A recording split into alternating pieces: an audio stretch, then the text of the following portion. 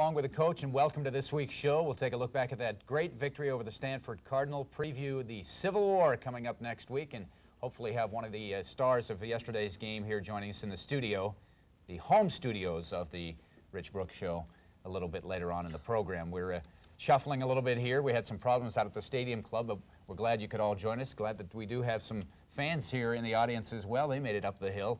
We want to talk about the Stanford game. Coach, it was a great win for your team.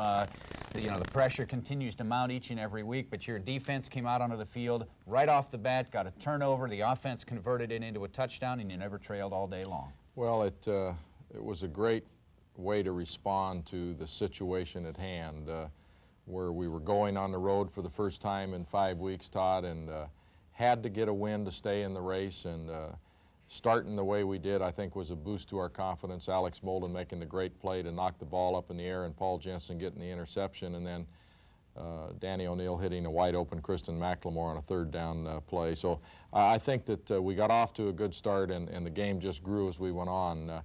We didn't run the ball as well as I'd hoped early in the first half, but certainly our passing game, I don't think maybe it's never looked better. Danny O'Neill throwing for 6 touchdowns on the day. Setting a school record, just had a remarkable day.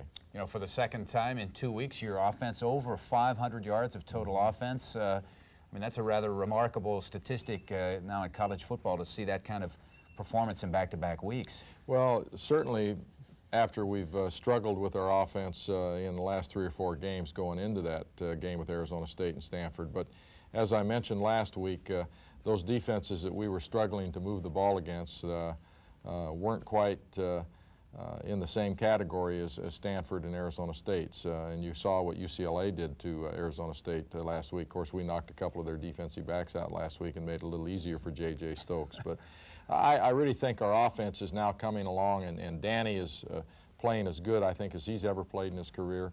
Our offensive line is continuing to gel, even without Willie Reif last week. Our line did a great job of pass protection, 0 sacks, 0 turnovers on the offense, and 3 takeaways by the defense against an obviously well-designed offense. I thought, did a good job of making the plays, and we kind of had a little letdown in the second half, but that's to be expected. Scott Frost got the start at quarterback for Stanford, and it was pretty obvious, a couple of his runs, that this guy has tremendous athletic ability. Fortunately for your team, you were able to get a big lead and force them, you know, to get away from their running game and do some things they didn't want to do. Well, the good thing that we did is that we eliminated the plays that he was designed to run on weren't much of a factor. The touchdown that he did score on a 24, 28-yard run, he went through about half our team, but we had him tackled for a 5-yard loss on a sprint-out bootleg into the boundary. He reversed his field and went back and went the distance. And he's as strong and fast of a quarterback running the football as I've seen in a long, long time. And now I know why Bill Byrne was so upset when he got out of Nebraska, because he'd be great in their offense. You come out of this game in great shape. You've been talking all along, we need to get to 6-1. Well, now you are 6-1 with 1 game remaining. Well, and this is where we wanted to be, Todd. As we started pecking our way into the Pac-10 schedule after the Washington State game, we talked about it as a team that if we could come out of the 4-game homestand with 4 straight wins and go on the road, that we would be in great position to win the championship. And this team has responded each week and done the things that are necessary to accomplish that. And I'm just extremely pleased with their efforts and concentration. And now the toughest job of all is playing your arch rival on the road. They're coming off a great win over Washington State, and it should be a great football game. Indeed it is. I know the state's going to be hopping throughout the entire week. We'll preview the Civil War in a little more detail later in the program, but now let's get into the highlights of the Stanford game. As we begin things, you can see the coach and his squad taking the field. I also want to mention the fans down there that supported your team that came down from the state of Oregon. Wow, what a great job they did as well. It really was a great turnout. And there's the play I mentioned to start the game. Stanford's first play, Alex Molden. Frost backs back to throw, and Alex sits on the corner here. Curl route real good. Breaks the pass up, nice break, and Paul Jensen coming back in his drop, goes up and makes the interception. I think that's his first career pick. It is. We open up with a screen pass on the very first play, and McLemore really made a nice run. that's designed kind of to go inside, and he breaks it back outside. You can't see the initial move out there, but the flanker screen, and you can see he's supposed to come inside, but he breaks it outside and then turns back in and picks up some blocks there. But we pick up a first down. And a couple of plays later, on 3rd and 16. That's as wide open as you get. Unreal. It's a busted coverage. They had 3 players out there playing 2, and 2 went one way and 1 went the other, and McLemore went in there and nobody covered him. Maybe they'd forgotten that he hasn't caught so many balls since he's been hurt for a little while, but his touchdown reception, first of 3 on the day, that broke the Oregon school record.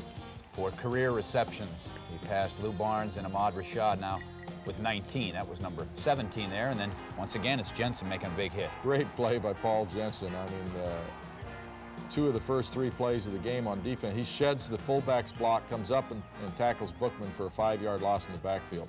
Just a great start for the junior from Lebanon. You guys get it back, can't move it. Matt Belden did a real nice job punting. He really did. He pinned Stanford deep all day long. Ended up with a 40.8 average, even punting into the short end of the field most of the day. Here they come with the option, and as you can see, Coda and Asher, I believe, are there to make the tackle on Frost, and they're trying to have the quarterback keep it. You can see Bookman is the pitch man, and he turns up in the alley, but Coda and Asher are there to stop him. And then on 3rd down and 7, almost picked by Troy Bailey. Troy Bailey, a lineman's dream, and he is upset. He had it in his hand, and he was actually spinning around and dropped it. Ricky Whittle breaks it off tackle for about 3 yards. How much did the conditions of the field affect the running game? Well, it affected everything. Nice effort here by Danny O'Neill, extending the ball to get the first down. Really what it impacted is neither team sacked the quarterback, and neither team's defensive backs could cover very well because the footing is so reactive. Nice catch out there by Damron Ricketts, and another one here, and a nice move and a good run, as he's done so much in recent weeks. Pick up extra yards after the catch. The one before that, he got a little too cute and danced too much, and he got his bell lit up, but here he made up for it. Great move there, and a nice move there, breaks another tackle. Just a real tough receiver. So the drive stalls, but Belden comes in, attempts a 27-yard field goal, knocks it through, and it's 10-0. Great job by Ryan Perry-Smith on that, because the snap was on the ground. So Stanford gets the ball back and trying to get on the board. This is Bookman. Can't get anything. Loss of 3. Kenny Wheaton will be the first one up here on the sweep. Misses the tackle, but Reggie Jordan, who was going home to the Bay Area, came up big with the tackle for a loss. So Stanford has to boot it away, and here you come again. Nice job by Danny O'Neill, looking down to the bottom. This is a 3-step drop, much like we did against Arizona a lot, and now he comes back and gets Damron in between the corner and the safety. A perfect throw, had to be, to get the ball in there. Mendino on the draw play. Oh, almost. Just couldn't quite shake that tackle, but it looked like he was going to have a long run. As we get into the second quarter highlights, Oregon has the lead 10-0. We pick up the action. Stanford has the football right now, but it's deep in their own territory, as they were most of the first half. Frost to throw, gets a little time, and connects here to Manning for 29 yards. Pretty tough to react as a defensive back, and when the receiver knows where he's going to run. Here's a scramble play by Frost, the thing that we were most afraid of all day long. This looked like maybe a busted play, and then he just does it on his own. It's busted by us, too. I mean, it's pretty ugly by us. You can see he's strong, he breaks tackles, and resulted a touchdown in the play that we had him tackled for a 5-yard loss. So Stanford right back into the ball game as a result of that play. With the extra point, it's 10-7. You start to feel a little uneasy, you know, because you had control at 10 zip, and now it's a 3-point game. We're showing this play here because it's the first and only reception by a fullback this year. Well, we had a lot of them last year. We just chose some other weapons, but this is a nice off the waggle pass. We hit Dwayne Jones in the flat, and the big fella just turns it up the sideline and picks up about 14 yards. Nice play. Unfortunately, the drive stalls. The defense stop Stanford, and you get it right back. Here's some tough running. Little tight end delay to Josh Wilcox. Didn't get the ball very much to the tight ends in this game because the receivers were so open, but what a nice effort by Josh here. Nice catch, first of all, breaks one tackle and just absolutely runs over another Stanford player and almost breaks free. Gain of 17, first down. 2nd and 10, the next play we see. And this is not exactly how you draw it on the chalkboard, but a nice play. The wide receiver screen, the same one we opened the game with to McLemore, only going back to the split end this time. And you can see Dameron stop and get a nice block there. And now he just kind of improvises and takes it clear across to the other side of the field and picks up a nice first down here. So the ball now spotted at the Stanford 22-yard line, 1st and 10. And it doesn't take long to put it into the end zone. Danny, great protection. McLemore, touchdown. Crossing route to Kristen, a real nice protection on that play and allowed Danny the time to look over the whole field and find the open receiver. So the kick is good, and Oregon has extended its lead back to 10 points again, 17-7. Try to go back to the run. Not there. Curtis Moore. Curtis Moore, young redshirt freshman, again from the San Francisco area, steps up big and hits Bookman for no gain. What a nice play that was. So the offense gets it back again. Little swing pass to Ricky Whittle, picks up about 9. And on a 3rd and 2, here's your 3rd down man here. Patrick Johnson gets another first down. People are starting to stay off him a little bit because he's got such good speed, and he's learning how to hitch it up pretty good. And here's the big screen pass. Ricky Whittle going the distance off of what we call flow screen. And as you can see here on our play of the day today, what we're doing is we start Eric Johansson, who was in here because we had some people hurt at receiver. He comes across in motion and takes the safety with him, which isolates our split end on a corner, and they happen to be in man-to-man. Eli Swinton, one of their defensive backs, was right here at the linebacker position, and they were in their dime package. When Ricky Whittle started this way, Swinton came into the pile.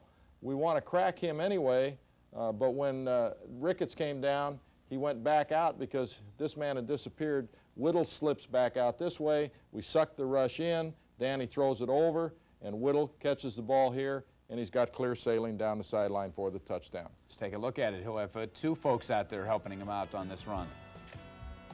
You can see Johansson went across there in motion. You can see number 9. That's the man who's supposed to cover Ricky Whittle. Well, there's Ricky Whittle over there.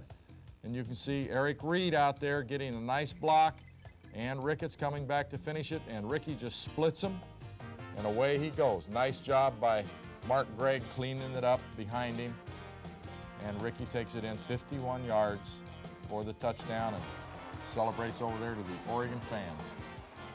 And this one breaks it open a little bit, 24-7, and a very important stretch of this game.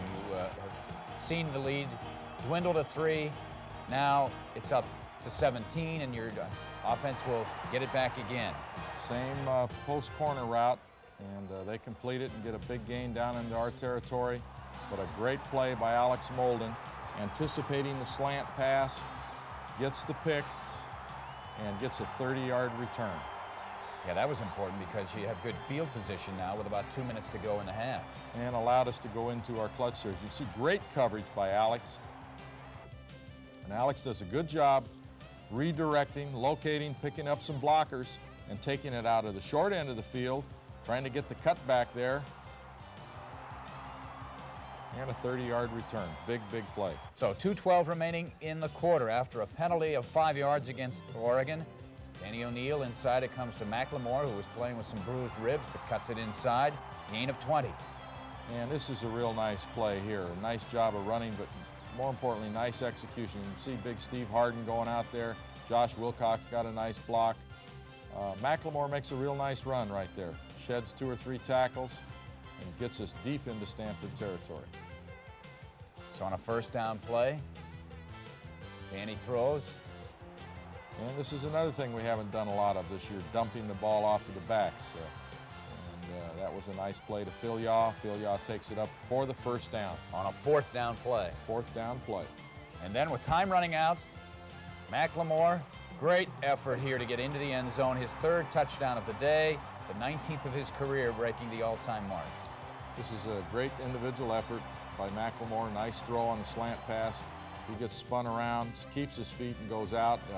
Interesting thing, Todd, is the guy's record he broke, or one of the guys' record, Ahmad Rashad, was on our sideline, and he went over and congratulated Kristen after that. He was well aware of that record. Yeah, I know he was. So there you have it. Halftime, 31-7. As we move into the third quarter, Oregon got the football, unable to move it, and maybe the first time in the history of this show, we start a quarter by showing a punt. And in this case, a Matt Belden punt that is down inside the 5-yard line. Moved into the short end of the field. We made a pretty nice drive, but couldn't convert this first down opportunity. And a nice job by Jeff Sherman downing Belden's punt down on about the 1.5-yard line. And this is one that was almost blocked there and safe punt. You can see we punted it off the side there a little bit. We kind of fell asleep on our protection. They really were not a threat to us, but we just released and didn't block. But a nice play by Jeff Sherman. The team has done a very good job of covering those kind of punts and not letting the ball go into the end zone. Really have. Belden's done a pretty good job of getting it into a position where it can be down. So Stanford near its own goal line here. Nothing there. Rich Rule on the tackle, and third down and 1. We try to go deep, try to get a big play on us, and good pressure, throws the ball away. The receiver had actually stepped out of bounds and wouldn't have caught it, although he did drop it anyway. And here you come right back and get a touchdown. Got great field position after a decent punt return, play action, and we hit Damron Ricketts on the post corner, same route that they hit on us several times, but we hit this one for the touchdown. So Ricketts with his first touchdown reception of the year. I'm not sure that's right. Is that right, Tom? Yeah, his first one of the year. He's been kind of blank. He had 3 or 4 last year. Yeah, he did have 3 last year on 9 receptions. He's made so many big plays that you kind of expect him to have the ball in the end zone more. Post corner route. That pretty good route to run on a sloppy field. And a big play here, fourth down. Kenny Wheaton doesn't miss many tackles, but he had the man-to-man, missed the tackle there. We'd have been out. Stanford wouldn't have had this scoring opportunity, but we didn't make the play on fourth down, and then Stanford converted for the touchdown. So 38-14. There's still plenty of time left in this game with the offenses the way they're going. So you're going to stick with your #1 guys, and Ricky Whittle, of course, giving you a decent field position here. Pretty decent, and this is a very disappointing situation. I mean, great blocking and a great effort by Kenny Wheaton out in front there. Ricky probably should have checked his motor and cut it back, but it's not exactly his style. But just a great job here, blocking by the front 5 and the wedge, something that's been lacking. You can see, I think Bryant Jackson just rolled somebody right over there. Curtis Moore got a nice block, and here is some good effort downfield by Kenny Wheaton. Now, if he'd have just checked up a little bit and probably cut back, I think he'd have had his touchdown, but so be it. And we were a little disgruntled, so people were so excited there. We ended up getting a delay of game penalty, and we ended up having to settle for a field goal. That's very disappointing. Yeah, the scoring drive was actually minus 10 yards. But you get 3 points anyway. Once again, the defense does the job. You get it back, and here you come again. And it kind of looks like here comes Eric Reed around the corner. Nice, seals the Stanford player inside, and Dino's kind of picking up some of Ricky's traits here. Watch this forearm shiver into the tackler. Boom! Nice job by Dino. That's a very nice run. And a nice job. He should have cut that one to the right. If he cuts that one to the right, I think that's a big play. Well, next play, you do get a big play. O'Neal with good time. Patrick Johnson going deep. There he is again. Had to slow up just a little bit to cradle that ball in, but you can see Danny's looking on the short route initially here, and he almost pumps, then redirects and looks and sets and throws to Pat Johnson. And this is why some of those third down conversions he's doing well. This also was a third down, but he'd been breaking off those short ones, and people start to sit down on him. He can run by anybody. We're ready for the fourth quarter highlights. So Oregon's not done scoring in this one, so we have plenty to show you. As we pick things up, the Ducks have the ball. First play of the fourth quarter into the end zone. And Damon Griffin on a slant pattern. We got two freshmen in there, Johnson and Griffin at receiver, and Damon gets his first touchdown of his Oregon career, and I'm sure he's going to have many more. So the extra point is good, and now the score is 48-14. That was an 85-yard drive, and it took less than 2 minutes to go that distance. Here comes Stanford right back, though, as Frost finds Shaw into the end zone. They had kind of rotated their quarterbacks in that drive. Butterfield had come in, the senior. But as you can see, Stanford gets it back again, trying to get another touchdown, close that deficit, but the defense will not let it happen. Got a lot of clean jerseys in there right now. A lot of guys getting an opportunity to get some playing time. Nice job by Lamont Woods breaking up that pass. We tried the post corner again, and we finally figured that one out. And Graziani throws for the first down to Pat Johnson.